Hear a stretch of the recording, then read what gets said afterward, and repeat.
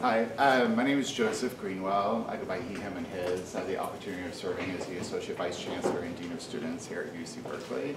As part of my role, I have the opportunity of working with events such as those that happened last semester in a variety of ways, partnering with the Lead Center and supporting the student organizations that are hosting such events, as well as working as part of the PRT and working as the Dean of Students Office and working with activism.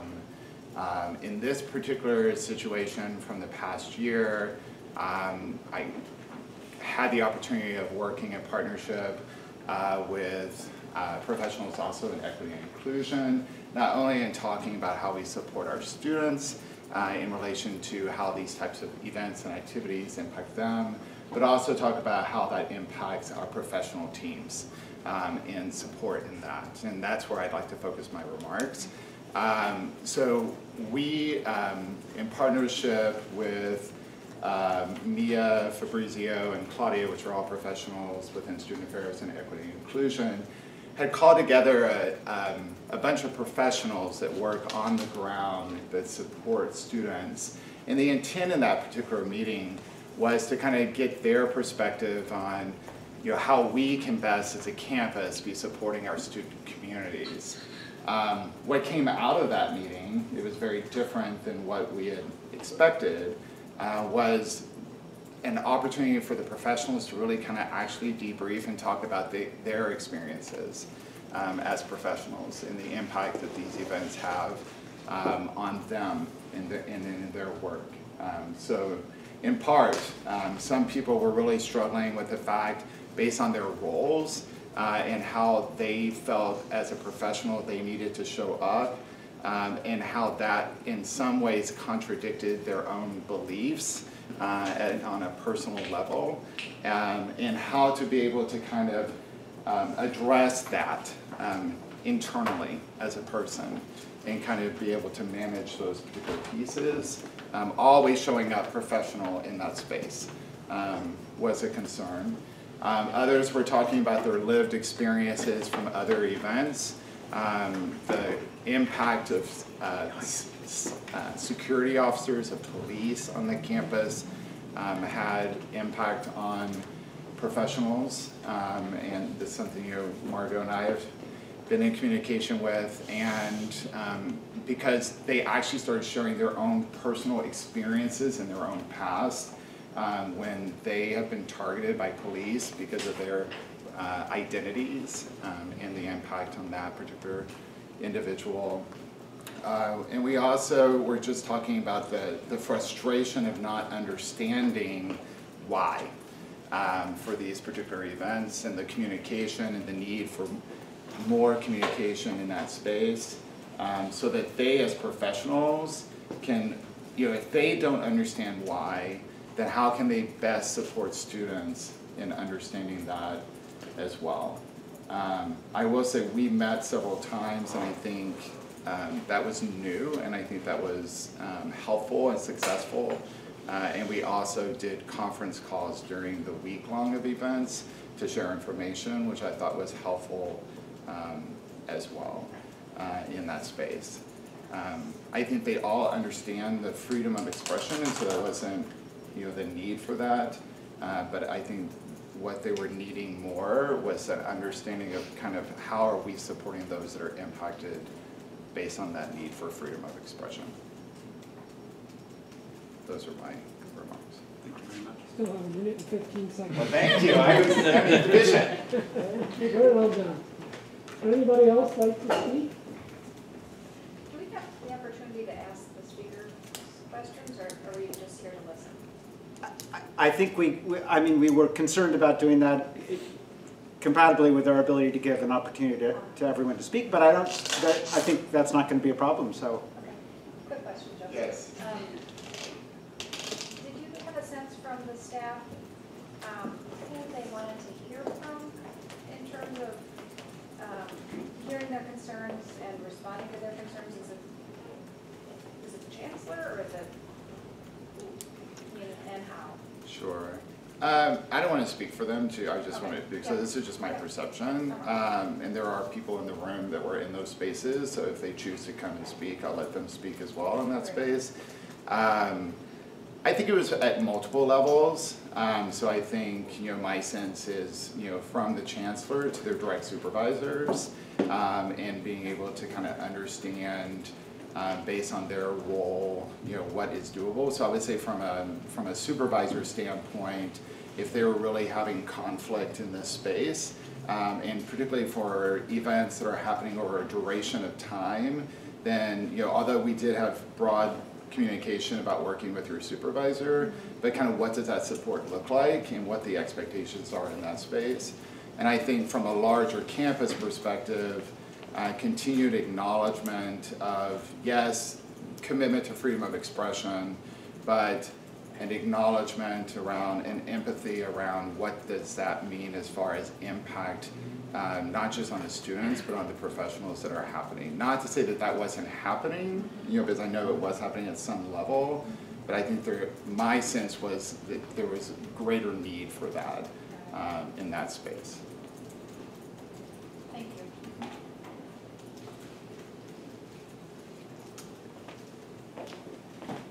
I mean, just to emphasize to others who are here, we're particularly interested in perspectives on the free speech activities from last fall. So if that's the focus of this first hearing. So we'd be anxious to hear any thoughts you might have, not necessarily about issues of first principle, but just about how your experiences on campus at the time when the Free Speech Week events were underway in the fall. So.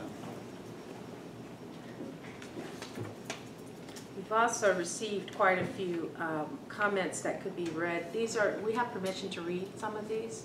Is that correct? These people were on the record. They did let us know that, for the most part, it was very nice. They were thanking us for the opportunity to share their thoughts with the Free Speech Commission, and so if they send it as requested, I imagine they would have no concerns about this being public record. Okay. So, does anyone else want to come forward? We could choose to just read some of these if they're here. Okay. I'm not sure if we should be sharing. These are students, and we can. Oh, I can tell. We can tell from the bottom here what their support. We can share some of these with the. We haven't read through these. Why don't we start with a short one? Or what do you think? Sure. Okay. Do you want to stand up? Sure. Or I could do it, whatever.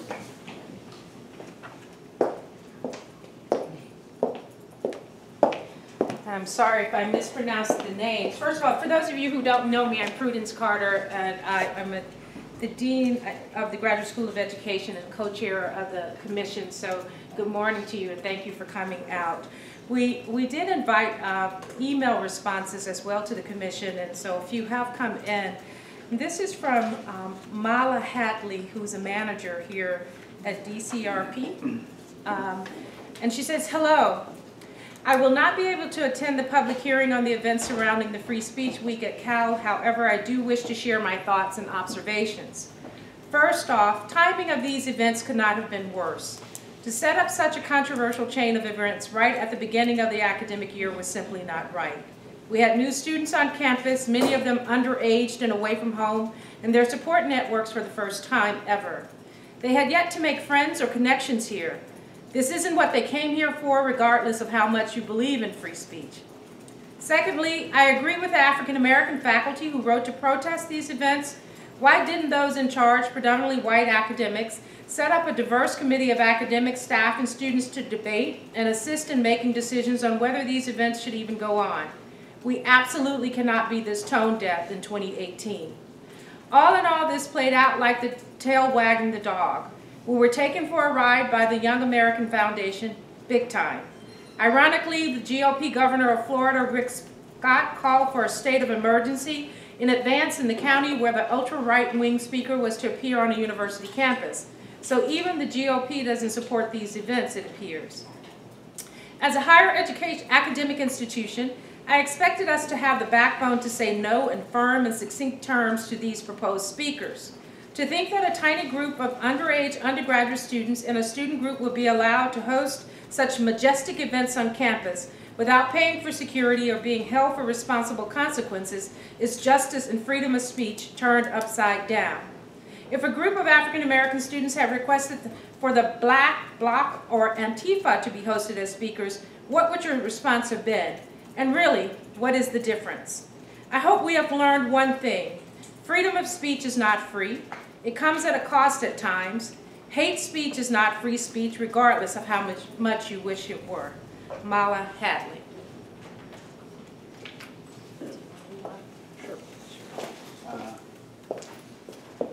Yeah, I'm Jay Wallace, professor of philosophy. I'm the other, with Prudence, the other co-chair of the Free Speech Commission.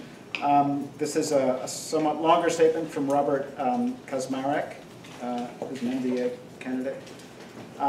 He says, esteemed Berkeley administrators and staff, good start. Mine is but one opinion in a sea of many. I don't expect you to directly acknowledge or even accept my own point of view, yet my hope is that it further adds some colors in the lines to a worldview that is our campus community. Thank you for soliciting my input and likely the views of others. Free speech has evolved quite a bit as society has evolved. Life has become more complex. You can't yell fire in a crowded building, you can't threaten harm, and so on. Though technically speech, they are more malicious. Justice Stewart said it best on pornography, I know it when I see it. So the devil is in the details. How can you somehow maintain the ability to share while having an objective way of shutting down an attempt to harm?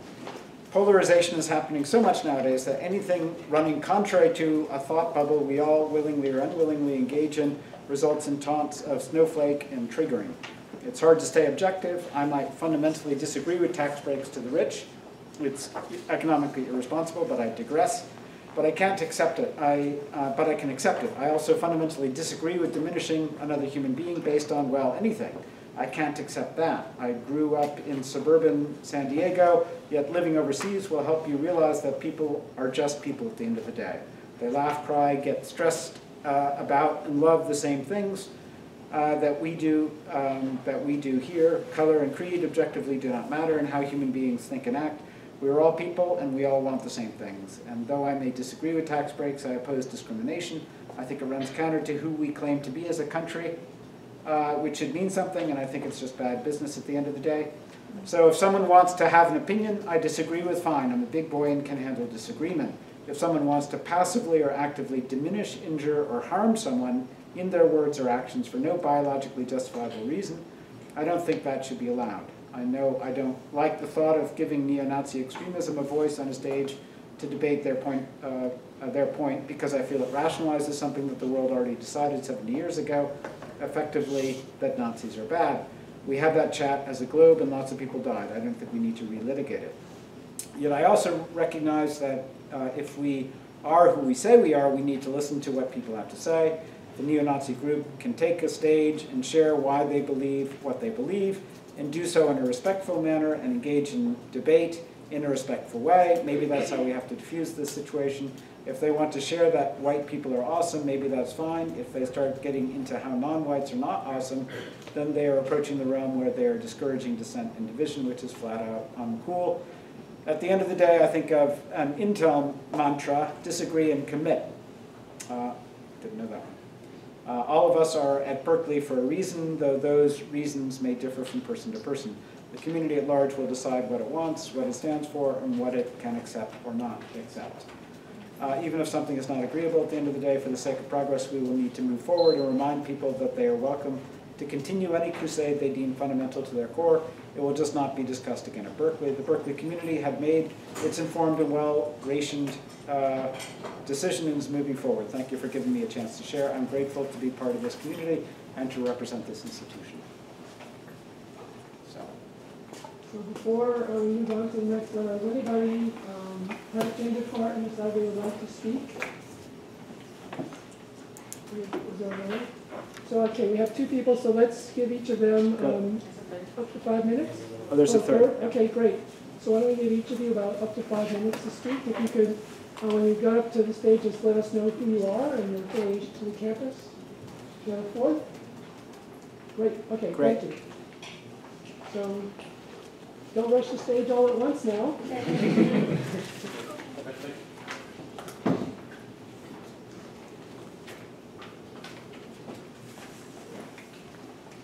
Hi, my name is Jonah. I'm a freshman on campus. This is my second semester. I also work at the Restorative Justice Center making documentaries. I've been doing a lot of research and just doing a lot of studying on Free Speech Week that happened on campus and the circumstances surrounding free speech. And so these are some of the things I just want to speak about and some questions that have been raised and what I've been learning.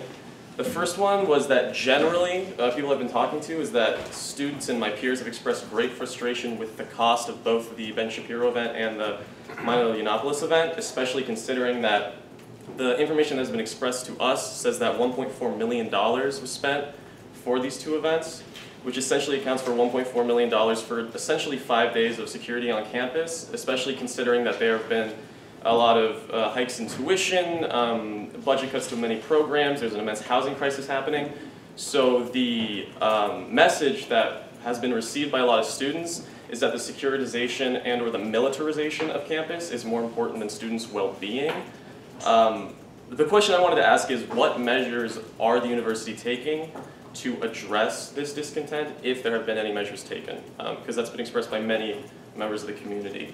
The other issue that was brought up to me was some of my peers that work in student orgs in Eshelman and MLK and Cesar Chavez expressed to me that they felt disproportionately targeted by Milo's event, and also that they felt disproportionately neglected by the university because the university did not offer any other spaces on campus that were sufficient to meet the needs of those student organizations. This felt especially hurtful considering that especially the Milo Yiannopoulos event felt very targeted at a number of those organizations, were some of the events that were expressed to me.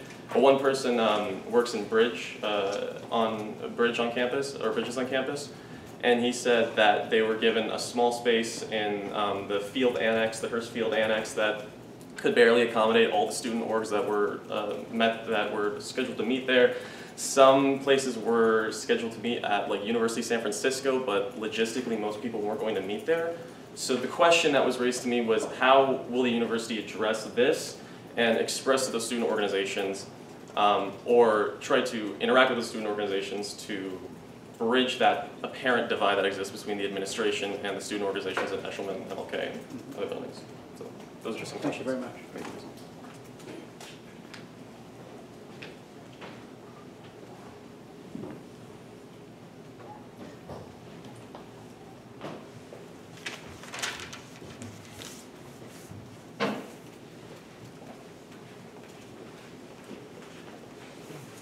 Hello, my name is Niku Shafari. I'm a staff member. I work for the ASUC Student Union. I apologize in advance. My thoughts are not organized, and my observations are personal and my own opinions. I was not planning on standing up here and sharing, but I think the energy is welcoming, so I'm gonna talk about it. I am a very proud, very proud Iranian American. Immigrant of 12 years in this country. I have always felt welcome in the United States, especially when I got into Cal as an undergraduate. I felt like this was my place. I was heard that there are people that think like me and maybe look like me and feel what I say. During the, I'm going to address the militarized state that I felt during those days. It was interesting to me because I grew up during post-Iran-Iraq war in a very militarized state of a country where we had curfews at nights and there were always police force present every time you went out to go to school, you went out to go grocery shopping. So it's something that always lives with me. It's my lived experiences. I realized during those days where the police force was very much, very heavy and very present in Upper Sproul, that I felt very confined and uncomfortable in my skin. I kept going out to take a look at outside and coming back. I was like, okay, Niku, sit down, get your work done. And then I found myself staring at the computer and not being able to get work done and but I also didn't want to get up and go outside again because it was uncomfortable. One thing I realized was the police force outside of my office, I work in Sprout Hall, no longer look like colleagues from downstairs that we work with. I have worked on campus ever since my student days. It's now combined probably 8 years for me, but it was the first time that it felt like this home, Berkeley and the United States, no longer felt like home to me. And then it was interesting because I had to took a trip back to Iran where I spent 5 weeks over the break there, and that also didn't feel like home to me either. So it's hard because I'm at a loss, and it's difficult to come to work to a place where it has taught me so much and showed me so much and opened my eyes so much, but it doesn't feel comfortable. I guess that's it. I hope for a better day. Thank you for listening. Thank you very much.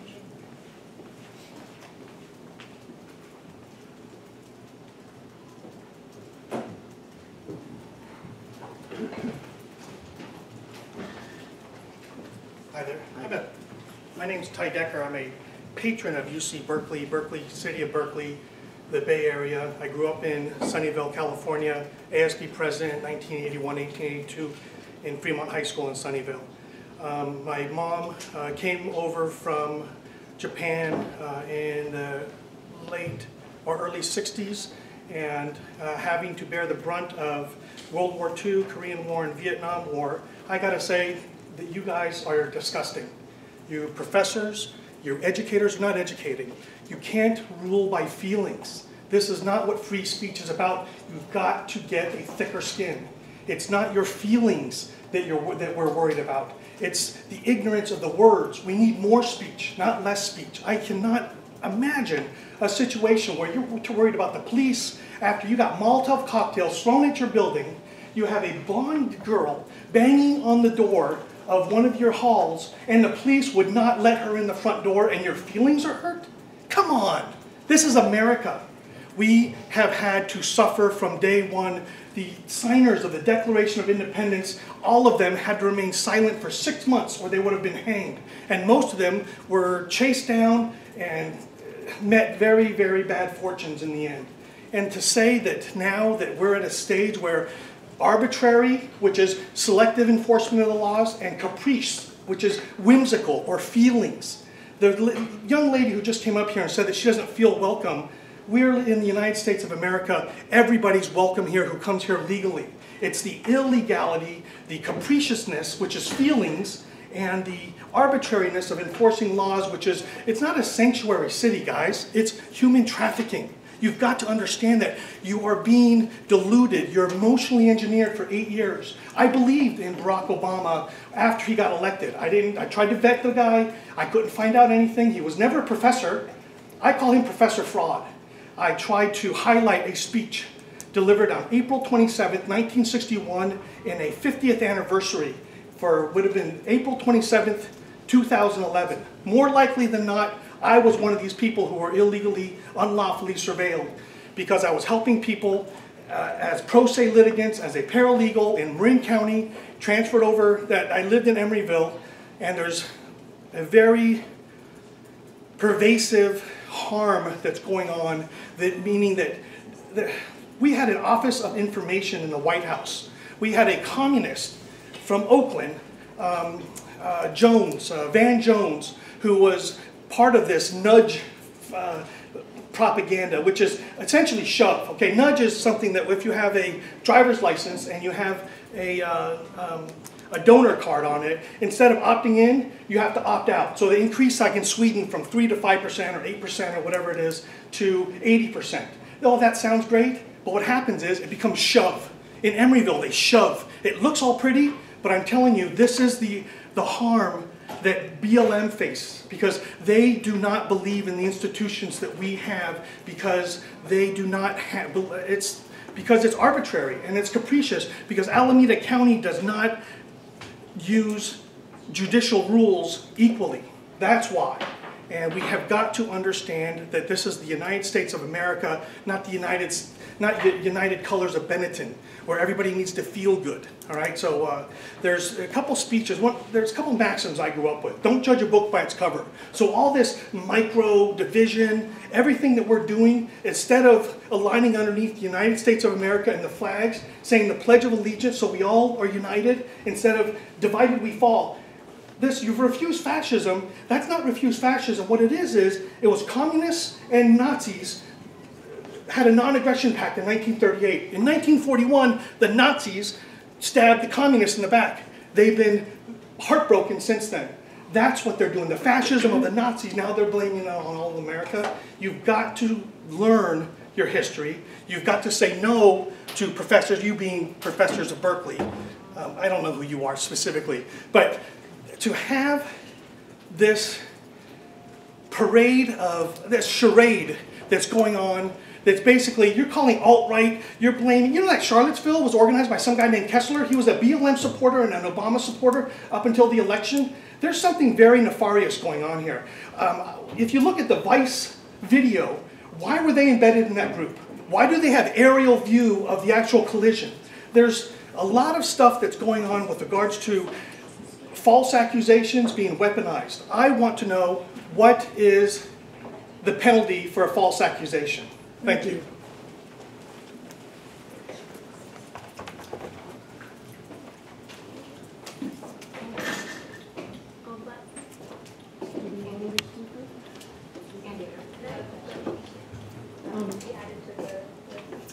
So did you have one more?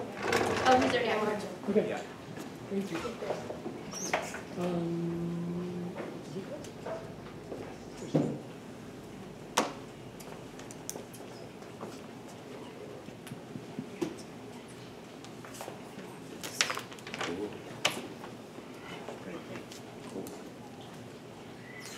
How much time do we have? 5 minutes. Oh, that's hella time. Okay, that's great. Good morning, everyone. Ruben, he, they. I work in the Division of Equity and Inclusion. So I've been here for 10 years as an undergraduate staff member. And there's just been a lot of things that I've noticed. So I just wanted to share just questions, so more than make statements. Because for the last 10 years, I feel like I've made so many statements and they feel like they go nowhere. So I'm switching it up, being very different in the approach, learning. So 10 years, 3 different chancellors, various administration, leadership changes, and various responses I've noticed over the years of protests happening on campus.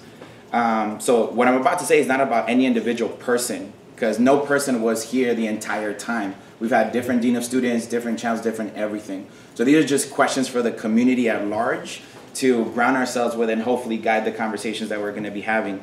So what I've observed in the months and weeks leading to known events, debates, discussions, these things take over. Debates take over, discussions take over, overpowering other work and responsibilities, either intentionally or unintentionally. And it also serves as a gauge of like how much do you care versus how much you don't care. So even when you try to shut things off, you can't, because then you're seen as somebody who's not really down or up or whatever language you want to use. You know what I'm talking about. So with that, it's also important to name that choices of who is invited, when they're invited, who has influence, and who has decision-making authority depends on the personal relationships of campus leaders, divisions, departments, and student organizations and student governments. This has relative impacts, of course, at times healthy and other times unhealthy. So grounding it on that, these are the questions that I wanted to offer to the space. Number 1, what are the protocols of engagement, decision-making processes, checks and balances to ensure that equity and our university values rise above exhaustion, internal and external pressures, and survival mode? Second, what training is provided to campus leadership on this topic of protest? Is effective communication in times of crisis included? Decision-making processes in times of crisis? Emotional agility and intelligence? De-escalation? And what are the roles of leadership? And what should they be playing in real time at events when things are happening? 3, At the Chancellor's event last semester, we were educated that cost and violence are the two only legal reasons that can prevent an entity from canceling an event on free speech grounds. At the end of the event, I had the opportunity to follow up about what are the metrics used to determine each cost and violence, and what are the charge strings that we are using to cover all costs of events and moments like this. Does it include a budget for the physical damage of campus, the emotional violence and deterioration of campus community, the physical damage to community members? We did not get an answer at that event. Do we have answers to those questions now? And if not, what is the process to answer these questions? And how many more events and how many more years and how many more administrative turnarounds will it take for us to answer those questions? 4, what is the restorative justice process and reconciliation protocol and processes so moments like these harvest wisdom, improve relationships, and growth as a community and as a campus so that each generation in the future can be healthier and wiser and better? So with that, I'm going to close it with what seems to get everybody hoorah, which is we're Berkeley. We should be getting better at this. Everybody's looking at us when we do what we do. So let's be kinder to each other, more compassionate to each other, and wiser to each other, because I physically see relationships shift before events like this, during events like this, and after events like this. Thank you all so much.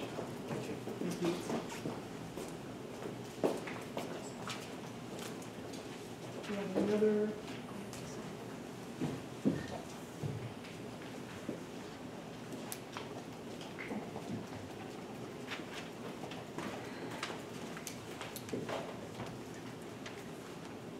So I had a student that I was working with, and they told me that our campus had turned into a cultural war zone.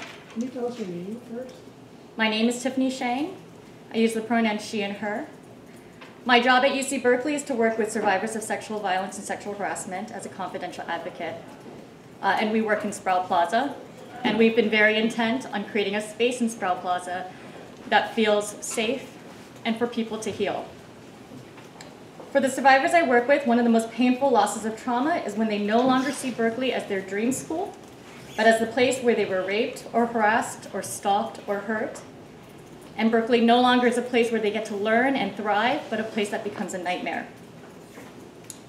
A lot of my work is to help students get connected to resources and accommodations, to help them go through reporting processes, but a big part of what I do is also to help them get back to a place where their campus gets to feel like their own, and that they belong here, and that they deserve the space that they take here, and that we as a university have a responsibility to protect that space for them. When my student told me that UC Berkeley was once again not just a trauma war zone, but also a cultural war zone, that loss was compounded. We were forced to move out of our space in Sproul Plaza and Sproul Hall because there were police lining the hallways, and for the people I work with, that can be incredibly triggering. A lot of the people I work with come from marginalized identities that felt like, if I'm walking through a crowd in Sproul Plaza, will I be safe or will I be attacked? And that feeling of not knowing is so painful. Once again, our campus had been stripped away and made unsafe. It became a place for police and threat and bigotry and violence. And as an employee at UC Berkeley and as an alumnus, I shared that loss with my student. Berkeley didn't feel like our own. We were chased out of a space we had intentionally built to feel safe, and we didn't feel protected. This is our campus. We work here, we learn here, we live here, we thrive here. This is the space that we contribute to every day. We, as a community, we are the ones who make this campus what it is, and we deserve to have that protected. Thank you. Do you have any other speakers? Anyone who would like to speak?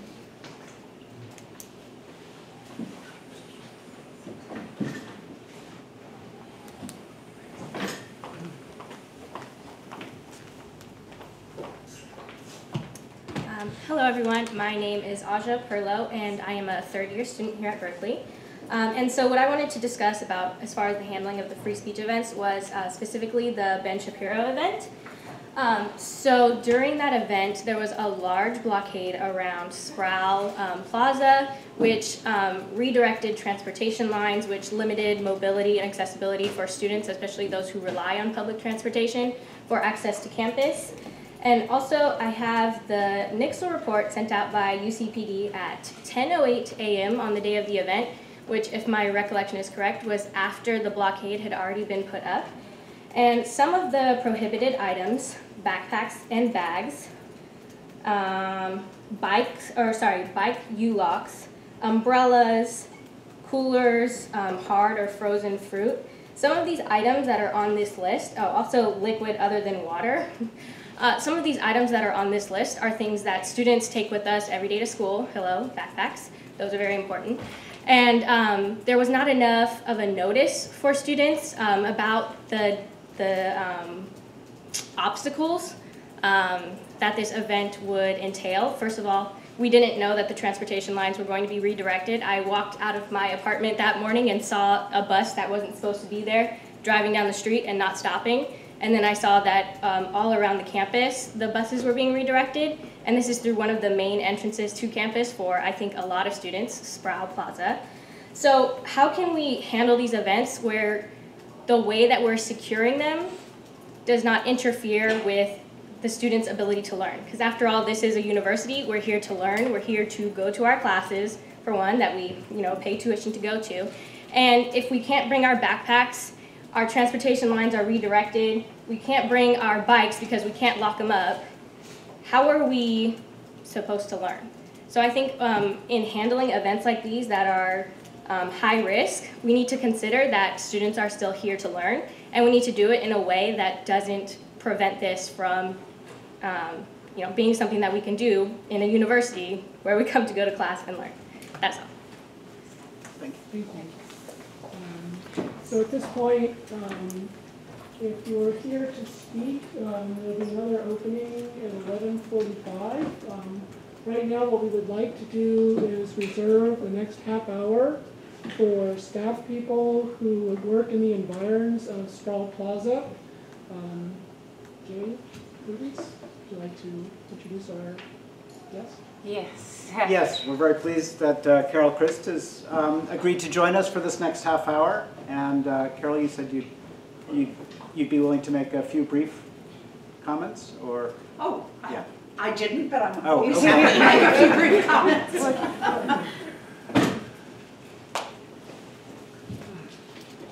I want to say how important this is to me and to the campus for us to really explore deeply not only the issue of free speech, but the relationship of free speech to our values as a community.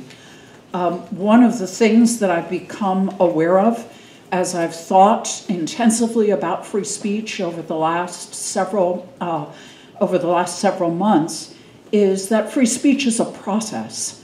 It's not a set of principles that you put on a piece of paper. And so hearing from the community, hearing from you about how the events of the fall affected you, hearing your advice is going to be really important in our development of the best policies for the campus and also the best priorities in the use of what is one of our important resources, which is the forums that we offer people to speak. Thank you. Thank you very much. Ms. Huerta, are you here? Is Wilma there? Elizabeth Wilmedy? Daryl? Mr. Simons? Here.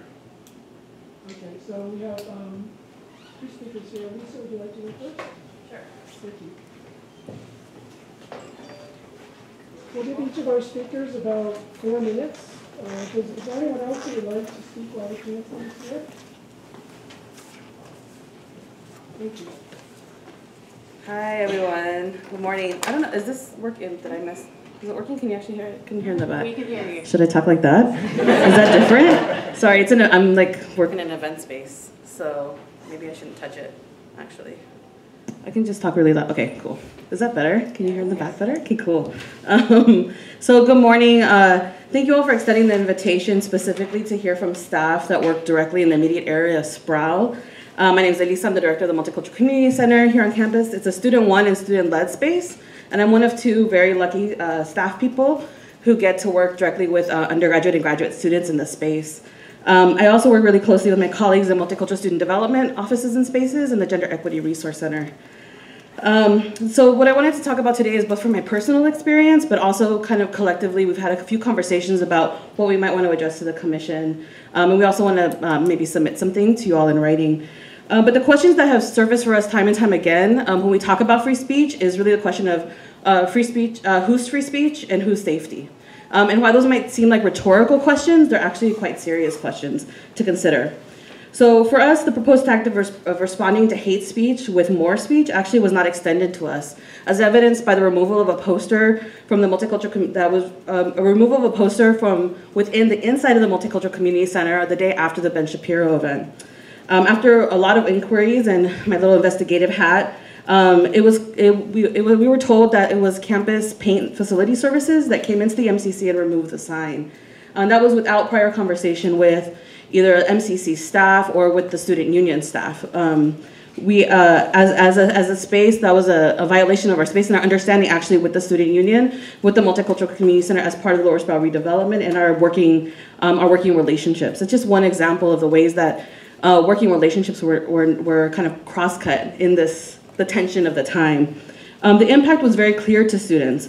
One was that, and the students in our offices and connected offices who are primarily first generation students, low-income students, undocumented students, queer and or trans students, it was very clear that free speech was not extended to them in this instance. It was also an example of how professional staff members are regularly excluded from communication and management of security of our own spaces.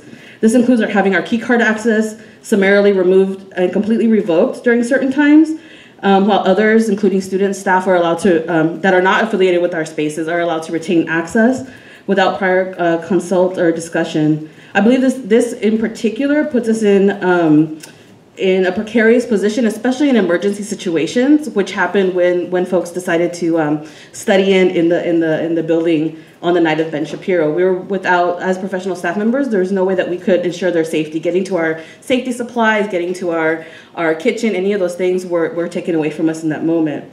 And to this end, I hope that the Commission is able to offer recommendations to address the gaps in communication that exist between staff members who may work in distinct offices and divisions, but are responsible for overlapping spaces and populations on campus, including the MCC. And as an example, it would make sense for me that while discussing safety and security plan for the student union buildings, directors for spaces like the MCC and the Public Service Center are, hold on, it makes sense, hold on. It would make sense that we're directly included in conversations. And this would extend to directors of Cesar Chavez and the event of Upper Sproul and Lower Sproul. Each day, my colleagues and I work to support the holistic and physical and emotional health of all of our communities in order to make sure that we have the opportunities for academic, personal, and professional success. While the public messages throughout the last semester were about physical safety for the UC Berkeley community and public, many of us would argue that the hyper-militarization practices utilized on campus themselves cause significant harm to our communities. We had countless conversations with students and staff members reporting everything from stress-induced illness to debilitation and fear of coming to campus due to the heightened levels of law enforcement presence on campus. These are things that you all already know. But specifically, I wanted to talk about accommodations. We received really mixed messages around accommodations. Within the Division of Equity and Inclusion, we got clear messages that we should work with our students, with our staff, about talking about what the holistic impacts were on our working environments and our learning environments. When some of the events were a Free Speech Week were canceled, we know that the environment didn't just go away, it didn't go back to Berkeley. The police presence was still present, the, what are those called? The barriers were still there, all those things still happened. And what I communicated to students was that they could ask for accommodations, flexibility from their professors. When things were canceled, many professors just took that away, and many staff people also took that away from the accommodations they had offered to the staff that they work with. And so all of a sudden, folks were expected to come to campus without those accommodations, and they came into a tense environment. They came into an environment where they were physically assaulted, where they were spat upon, where they were yelled at. And so this is a really mixed message. I feel like I set up students to ask and to advocate for themselves, and the university didn't help me support those students in their success, and for staff members. I also got reports from a staff member that when they asked to leave campus for the day because of their own well-being, they were actually locked into their office and said, we're fine, we're not even on Central Campus here, and they were not allowed to leave or even take a sick day. So those are the kinds of things that I, was holding that are somewhat outside of my job purview. But I really hope that we're able, through you all and through the commission, to talk about some of these gaps in communication and really start making those connections so that we can be preventative, or when we're caught into we have to just act in the moment, that we go towards harm reduction models, or we really think about de-escalation. Thanks.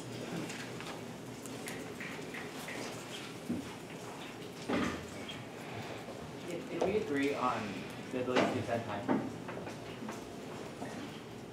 I just don't want to pressure folks to stop talking or have other folks say. Yeah, it depends on the number of speakers, Judy. Right, so did we agree on the ability to set time for speakers? What we agreed is that if there's time at the end, we'll all can get from that. Cool. Peace, everyone. How are we doing today? Good. All right. Happy Friday. My name is Blake Simons. I'm the Assistant Director of the Fannie Lou Hamer Black Resource Center. I've been on this campus since 2011. I'm also an alum. And what I saw during Free Speech Week is something that I've never seen on this campus before in my time, and that is also going through like the Black Lives Matter movement, in which I was a student and was tear gassed in the streets of Berkeley. So to see this happen again was definitely very frustrating, not only just as a staff member, but as just a black person native to the Bay Area, having to go on campus and to be subjected to such like violence. And violence isn't always just physical, but like, what does it mean when you have police with militarized weapons standing everywhere, right? I also wanted to raise the attention to certain events that happen during Free Speech Week that a lot of folks might not be aware about. The black community, every Wednesday, we have something called Black Wednesday. It's a space where we can just chill and be in community with each other. That also happened to fall on Nigerian Independence Day, where our students were celebrating independence, right? That was also Free Speech Week.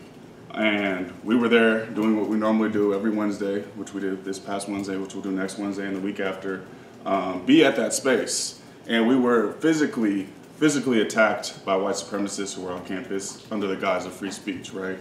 And literally as a staff member having to almost like be in the protector role of my students to make sure that my students are safe, right? And having to put like my body, my physical safety in the line to make sure that my students were okay. And I think we need to really think about what free speech is, right? What the implications of quote unquote patriot prayer is, right? And talk about it for what it is, because we need to protect our students. And a lot of my students did not feel safe, even asking me to come do security for them during their meetings because they did not feel safe to be on campus that day. Another point I want to make too is that policing doesn't inherently mean safety. I saw some communication that this event was good because it was safe, right? But the most unsafe I felt was on this campus, having to walk home at night, walking down Bancroft, militarized police officers everywhere, walking down the middle of the street trying to get to my car. And at that moment, I'm like, I wish I had my staff ID in my hand, but I'm not going to go into my pocket because I'm fearing like what they might think that I'm going in my pocket for. And that was like most fear I've had in a while. So I don't want people to think that police means safety and that students actually feel safe with militarized police officers, tanks. It felt like a very war zone occupation.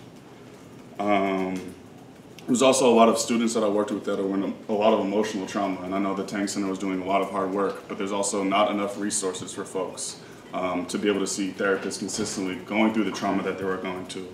And then the last point I wanted to speak about was the closing of the buildings, right? And what does that mean?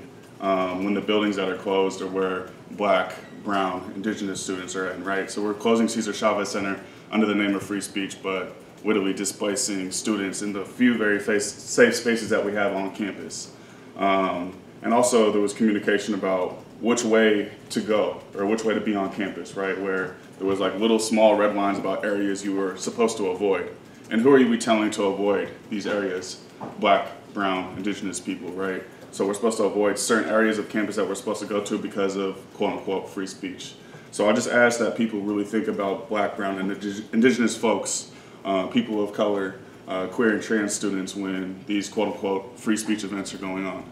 Thank you. What about the yellow folks? Thank you. Well, we're not supposed to comment? We're here to listen. I don't know. It just seems to be racist Sir? against yellow folks, that's all. Sir, we're here to listen. So am I. Please listen. Hi, everyone. Thank you for having me. I'm Daryl Ansel. I'm the executive director of the Student Union and the Associate Dean of Students. I'm also a Cal alum, 83. And it's a rare moment when one day of work becomes etched in my mind forever, but Feb 1 was like that. So I'm very proud of our team and everything we've done, but I felt it was important just to share with the Commission on behalf of the team the emotional toll supporting major events has taken on us the last year. For the sake of time, I narrowed this down to 4 key topics: time, conflict, disruption, and readiness. So for time, I want to make sure everyone knows that leading up to the February 1st event, that helps, how much time many people put into this on our team. For many people, this took over their entire job duties and caused great stress as other duties had to get put aside.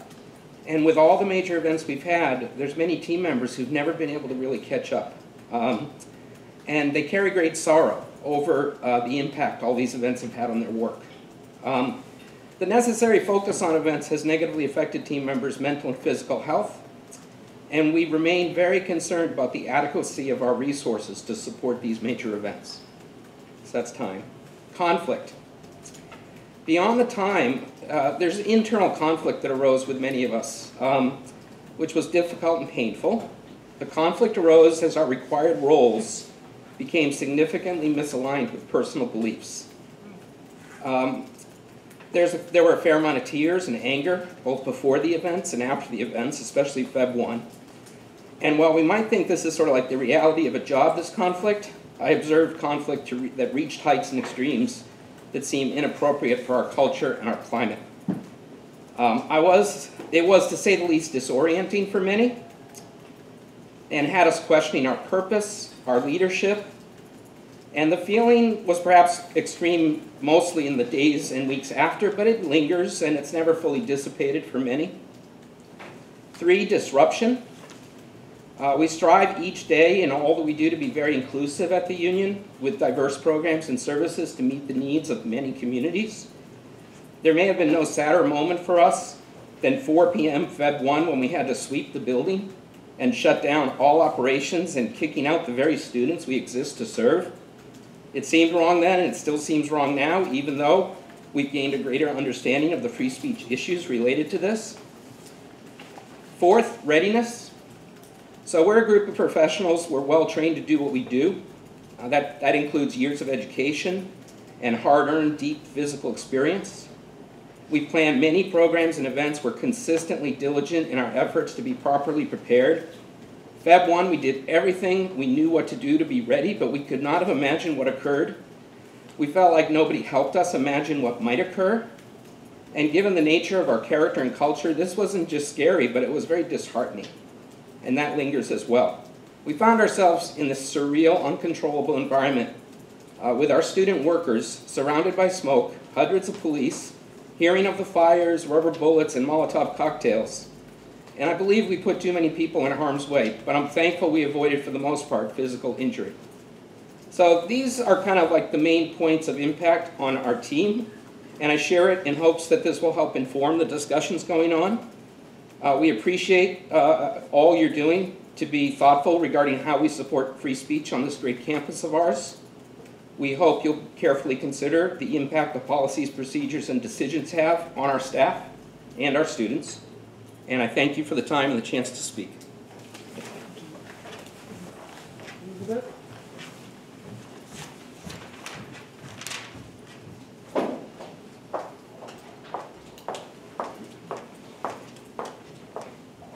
Hi, good morning. My name is Elizabeth Wilmerding. I work at the Path to Care Center. The Path to Care Center supports folks who have been impacted by sexual violence and sexual harassment on our campus. We are centrally located on campus. I will give a disclaimer that we keep our location confidential, so I ask that you please not take anything that I say and share it about where our location is on campus. I wanted to share an incident that took place over Free Hate Speech Week. It was an interaction that I had with a student. I had a meeting scheduled with a student who I supervise and work with, and I was waiting for the student to arrive, and my phone rang, and it was the student. And they said, I'm outside your building, but I can't get in. And I said, what? And they said, yeah, I can't get in. There are cops stationed at every door. They said the building's on lockdown. I was shocked because we had received no notification that our building was actually on lockdown, that nobody was able to enter or to exit. And so I went downstairs, and sure enough, the student was right. There were cops stationed at every door. And we were told that nobody was able to enter and nobody was able to leave. If you wanted to leave, you wouldn't be able to return. And I said, well, I have a student right here. I'm trying to provide support to this student. And they said, that's the rule right now. We're not letting anybody in. So what followed was a conversation, a rushed conversation between myself and the student through a door. I'm here, my student is here on the other side of the door, and there's a cop standing in between us. The Path to Care Center has worked tirelessly every single day to be seen as a trusted and confidential resource on our campus, and it is completely unacceptable that I was put in a position to talk with a student in that setting. I want to make sure that that never happens again on our campus. I know that I don't have a solution to the events that have occurred and what we can do next time, but I want to be very clear that having a militarized police presence on our campus is certainly not the solution. It's not a solution that helps our students feel safe. It's not a solution that helps me feel safe.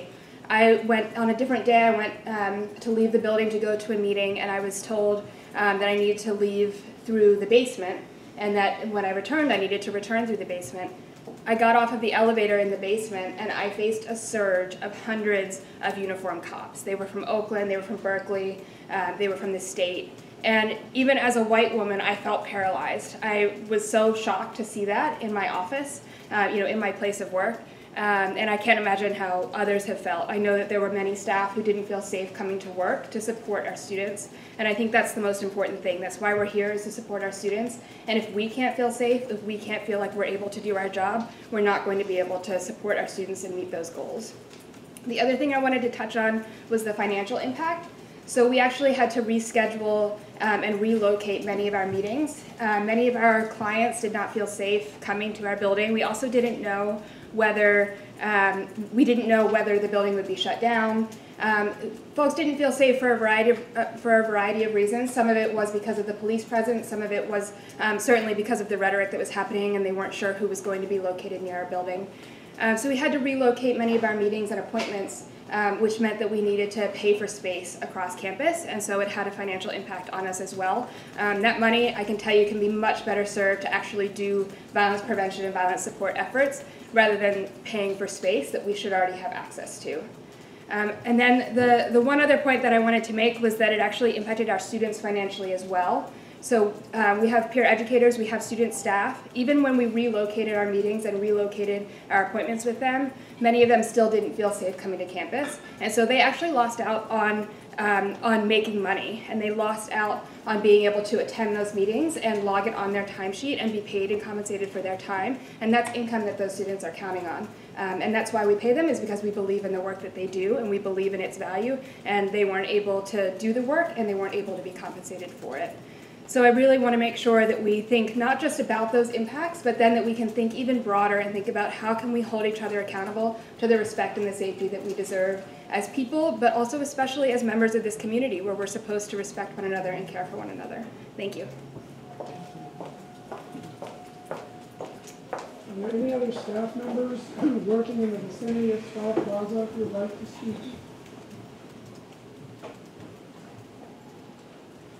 Continue to go and make a motion. Did you all finish your, did you have more to say? If you're cutting you off early. Since I represent a minority of the opinion here, I'd love to be able to take questions. And Lisa, did you have something to say more or no? Not necessarily. I don't know. Are you all just doing statements, or are you also doing questions for us as staff members? Or like, what's the? I just walked in. I'm not sure. Well, we've been through all of our scheduled speakers. So if you ran a little bit over time, but we had to cut you off to allow the other speakers to get an opportunity to address the commission. But we have a few minutes left, and so if you would like to say anything else. I was able to say my statement, but we could, if it's helpful for the commission, if they have questions for specifically as staff members in the area, I would be open to that. I actually have a question. There is one fact, that was one fact that's just with the last speaker that was just raised. I'm curious about the amount that had to be paid and whether or not you've sought repayment or reimbursement, and whether or not, and this is something to consider if you talk to someone else higher up in the university to seek repayment or to replenish your budget. I mean, because that could potentially be added to the total cost for the event. So has that been pursued? I'll have to check with our director to see what the latest status is, but I'd be happy to follow up with you and let you and the rest of the commission know. Can I speak to that point? Yeah. One of the things I did not mention in ours is that there was a lot of efforts to find other spaces for our programs. For the MCC in particular, our space is our program. So there's actually not another space that we can move to. It's actually not an option to find another space on campus to move us because the program itself is the space. So that was a big challenge actually, that there's, even in that, there's not really an adequate place to move everything that we are. And so that was one of the things that can't be quantified financially, but it had that huge impact in terms of, because we're also such a support space for so many other services, CPS, counseling, we partner with USP, we partner with a lot of providing free space for all the services for our students and for staff and for faculty, that we actually, it's an irreplaceable kind of thing, or it's not quantifiable in that way. So I would add that. Can we ask questions about like the mission itself? Why not? Sure. Sure. Because I think like it's helpful to better understand, and maybe this already been published, but I just haven't read it. But just trying to get a better gauge of like, have numbers been published of like total figures up to right now, what we know, what is the role of the commission, when do we expect things to come out of the commission. I'm expecting for events to be happening this semester because it's Berkeley and that's what we do. That's just kind of like how we flow. So like, what are like immediate decisions that have already been made to make those events better, like so on and so forth.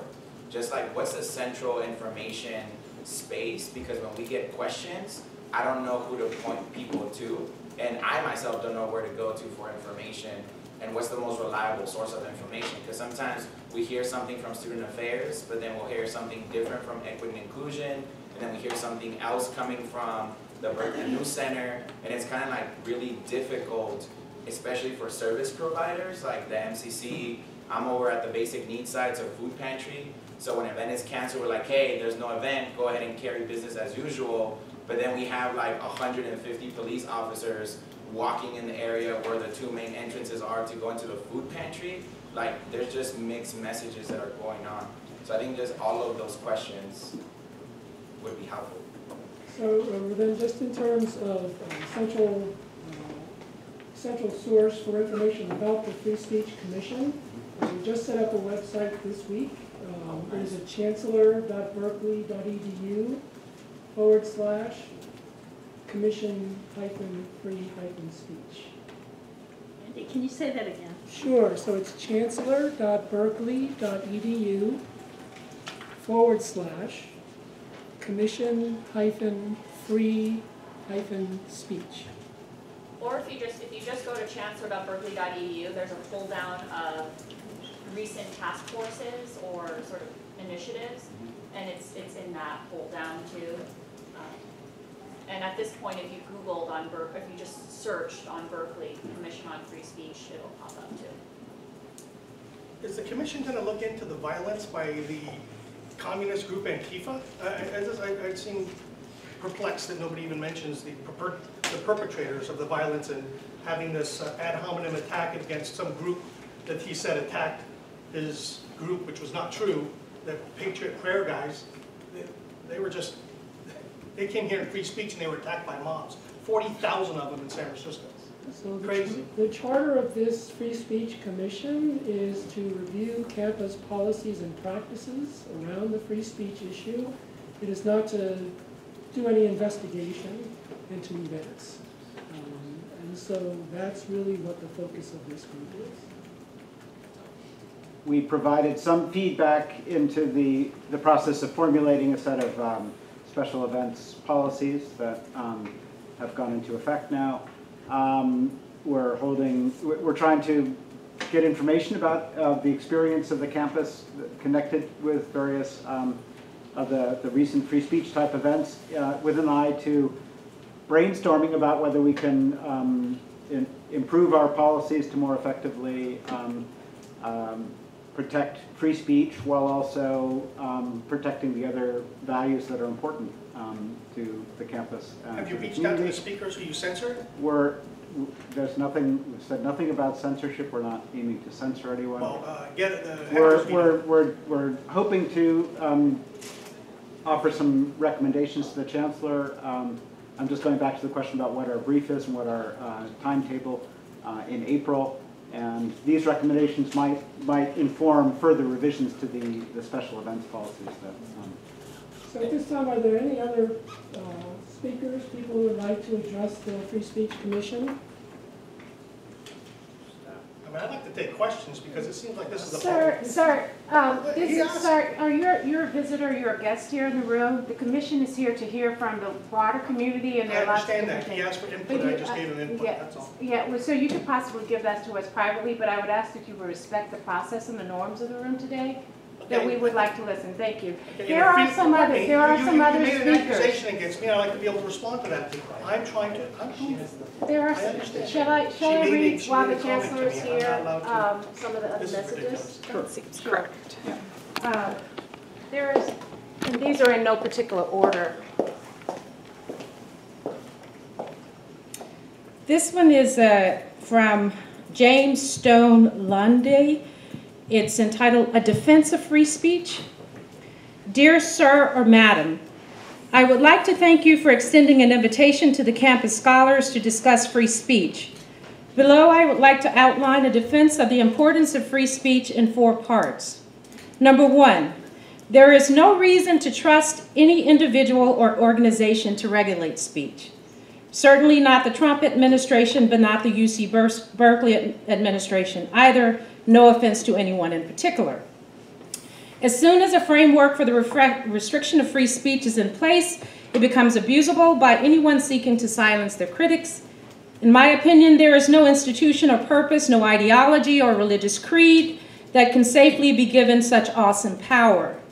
None of us are so wise or so good that we deserve the right to silence our detractors. Number 2. Historically, free speech and the ability to offend has been very important for social progress. During the early civil rights era, expressing the view that black people should vote or that interracial relationships should be legalized was regarded by the majority of mainstream American society as revolting degeneracy, certainly offensive and quite possibly hate speech of sorts. The fact that the ability to express those views was enshrined in the U.S. Constitution permitted the USA to move one step further away from its dark past. Free speech made that transformation possible. Doubtless, those views will have been deeply offensive to a great majority of the American public, just as support for gay marriage has been deeply offensive to many Americans' religious sensibilities. However, kowtowing to those who claim offense the loudest, even if they do so for religious, cultural, or ethnic reasons, and forcefully silencing discussions is a certain way to erase all chance for future social progress. Number 3, there are many countries with strict restrictions on speech. China, North Korea, Singapore, most of the Gulf states, Pakistan, etc. And most of these restrictions of free speech take the form of curtailing the ability of citizens to criticize the government, the political system, or the religious underpinnings of the state. This is a predictable outcome of restricting free speech in my view. The most powerful institutions of the land, especially governmental, military, industrial, and religious, are best positioned to leverage restrictions of this type to expand their power and wipe out their opposition. We should have a healthy fear of such developments. It could well happen here. Number 4, UC Berkeley is an institution of learning. The fearless pursuit of truth often requires proposing difficult or offensive hypotheses. History is full of examples of scholars who fearlessly presented the truth in a world without free speech and who suffered terribly for their claims, only to be vindicated by the inexorable march of time and truth. Sima Qian, Galileo Galilei, Muhammad ibn Zakaria Razi, the list goes on. Free speech truly is the most beautiful thing in the world. It is uncomfortable, it is often painful, but the alternative is far worse. I hope you will take the above points into consideration. Best regards, James Stone Lundy, PhD, ABD, University of California, Berkeley. Any more? Would you like to come forward? Please.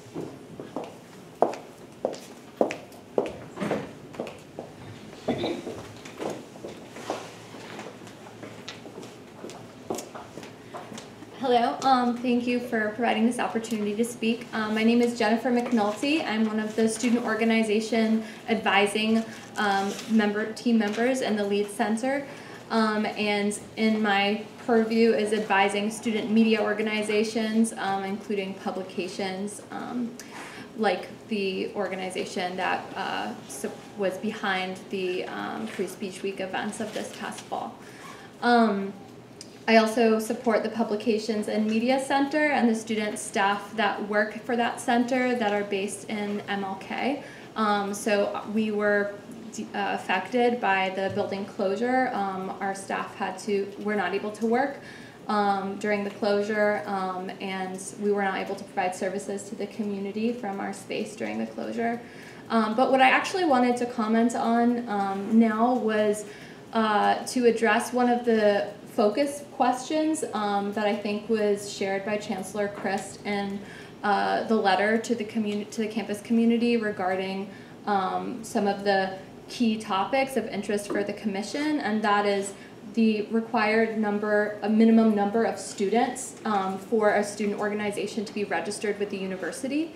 As many of you may know, we at the Lead Center have the responsibility to manage registration for all student organizations on campus, and there are over 1,000.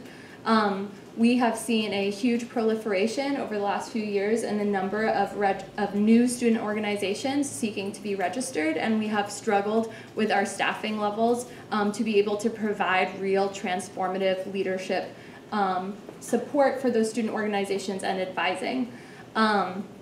And the CalLink system enables us to support student organizations who have on their roster 4 members that are private. So for example, if you are a very small student organization and you don't want your roster to be known, you can join a student organization privately and no one needs to know that you are in that organization. That is information that we protect as Lead Center staff, and we certainly don't share it.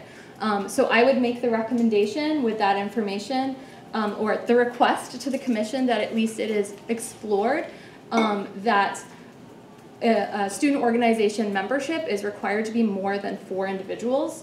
The fact that such a tiny organization can leverage such incredible power on our campus is, I think, really problematic.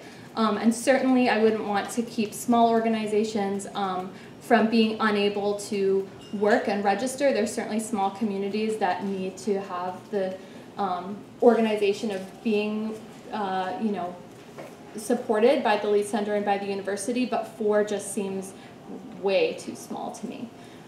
So I ask that that is reviewed. I also just, as sort of an addendum to that comment, would point out that the Lead Center does not control where student organizations are able to receive support financially. And so you can have an organization of 4 members receiving tens of thousands of dollars of support from off campus and can be used as proxies, which I think is something that the commission is very well aware of, but I would just like to point that out to everybody else in the room. I think that we need to have a conversation about how can we work to help students to navigate what it means to partner with off-campus entities, and how do we manage our resources on campus so that we are enabling all student organizations to have access to the amazing resources that CALP provides without making it something that is just basically open to be manipulated by off-campus entities. Thank you.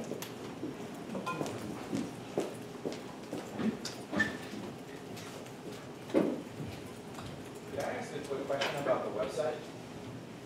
Well, the website's awesome, by the way. This is super clear. It's good to see the commission tasks. Could, coming from the EOP perspective and working from like academic counseling and advising side, one of the things that we've noticed is that there's some academic departments that are more willing to be understanding and work with students, and other ones that are not so much. So I'm curious, like, what's the role of the commission in terms of investigating those processes? Because there's some students that are allowed to find a different test day or find a different assignment or something of that nature, and will be able to perform to the best of their abilities and whatever that means in the context of events like this. But then there's other departments that are just very, like, just a hard no. Either you submit the assignments or you come to the test or you don't do it at all. So there seems to be a necessity for an equity like metrics or something to be discussed in terms of what is our campus overall protocol, regardless of what the politics of the students are or regardless of what the politics of the events.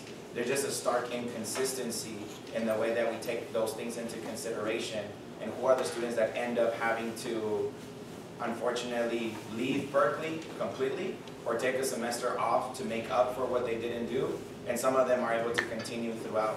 So that's not something that I'm seeing in the commission's roles in terms of academic impact, and then what happens after the fact for students that are disproportionately impacted.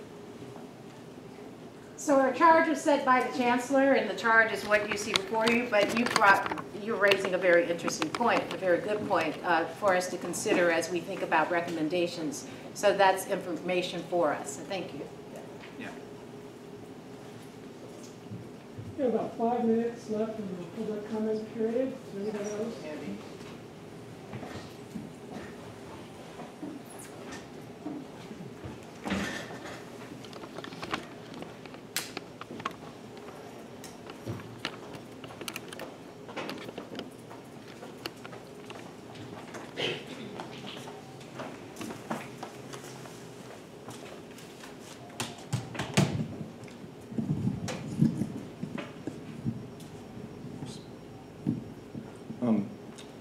I'll just hold this. Good afternoon, ladies and gentlemen, members of the faculty and students. I'm an international student here. My name is Rudra Reddy. I'm also a conservative, so I'll be expressing some minority opinions today. A number of speakers today have mentioned the presence of militarized police, quote unquote, as being equivalent to violence. They've also mentioned how a number of victim groups, black people, immigrants, LGBT folks have been traumatized by free speech, as if simply expressing all opinions without prejudice is inherently harmful to persons of color and all these groups. Now, I might point out that if free speech itself is something that you cannot handle, there are many institutions that are fit for you, but a university is not one of them, because I don't think your education up to this point has prepared you for what university will throw at you and what real life will throw at you when you graduate from here. Now, I want to mention that all the inconvenience caused during Free Speech Week and during the Ben Shapiro event, the lack of access to student services, the resources, the community, so on and so forth, was not something that conservatives themselves wanted. Now, we would rather have avoided all of this. Mr. Shapiro himself has already spoken at this campus in 2016, and that event went without any inconvenience, without any curtailing of access to services or anything like that. Mr. Shapiro has not changed his viewpoint in those 2 years. What has changed is the response to him. What has changed is that when we saw the Milo event in January, which was scheduled, we saw that many conservatives were beaten up. Like we saw physical violence against them, which is why UCPD has changed its assessments for security for conservative events in the future. The university's purpose, especially this one, is not to protect any group from ideological strife or from political differences. It is to secure all viewpoints, and it is to make sure that everyone is represented. I frankly find this commission itself profoundly unnecessary. Free speech is not something that is controversial or should be up for debate. It is pretty well established in legal precedent. You, especially the faculty here, are obliged to make sure that every speaker, regardless of political viewpoint, gets a chance to be heard. And such speakers are not placed with unnecessary financial burdens, like for the student groups hosting them. And that like every student is able to access financial services regardless of which speaker is coming on. Also, I would like to point out that the faculty, especially the Chancellor's office, which sends out these emails saying that if you feel offended by the speaker coming to campus, you can access all these student services, all these safe spaces. They also play a very key role in the kind of reaction we see to conservative students and to speakers on campus. If you keep telling students on this campus that they're victims of some kind of right-wing conspiracy, they will act out against their victimizers. And that's what you've seen repeatedly on and on again. For example, when I worked as a columnist at the Daily Californian, I repeatedly received emails calling me a brown Nazi, a brown member of the alt-right, an Indian Richard Spencer. Now, these are offensive. These were remarkably offensive to me. But I have the ideological maturity to understand that this will pass. I mean, this is one person's immature judgment, and I'm much more than that. And I tell my liberal colleagues, and I tell my liberal fellow students to think the same thing. If one person's judgment to you is derogatory, it is just one person's voice. Move on. If there's a political viewpoint you disagree with, voice that disagreement, articulate, come up with sophisticated arguments, move on. Nothing is worth sacrificing the ideal of free speech. Nothing is worth sacrificing the ideal of this university. It is, I love this college, I love what it stands for. It is why I came to the US, and I would hate to see it being taken over by people who are tyrannical in the ways they operate. And I hope this commission, now that it has been created, will take steps to prevent that. Thank you. We've reached 12 o'clock p.m. I want to thank everybody for coming today. That's the end of our public section.